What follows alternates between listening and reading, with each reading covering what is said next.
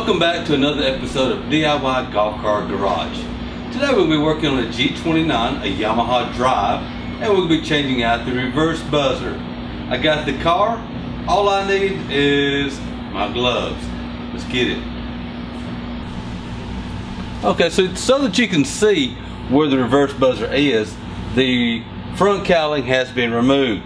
So normally right here you would have your front bumper, and you would reach behind it and you would feel right in the very middle of this cross member, this rubber bushing here, this holding on to the reverse buzzer. You just pop it loose. It goes back to a little coupling that has squeeze plugs on both sides. You'll squeeze them and pull it right out. And it's a good thing. No wonder this thing wasn't working. Look how corroded it is. Let's get this thing cleaned up and see if we can make it work again. Well, we've got the buzzer all cleaned up now. Cleaned out the connector. So what I'm going to do is put it back over here. Hook one of these little ears at a time.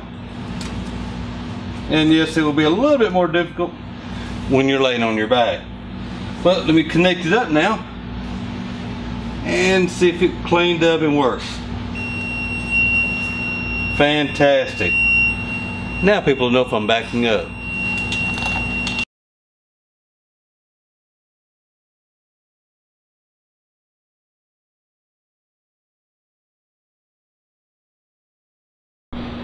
Well, I hope today's episode, changing out or at least cleaning up and cleaning the connections of a reverse buzzer to a Yamaha G9 was helpful.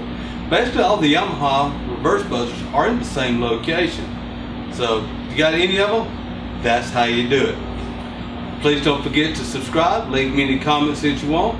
And once again, thank you for visiting us here at DIY Golf Car Garage.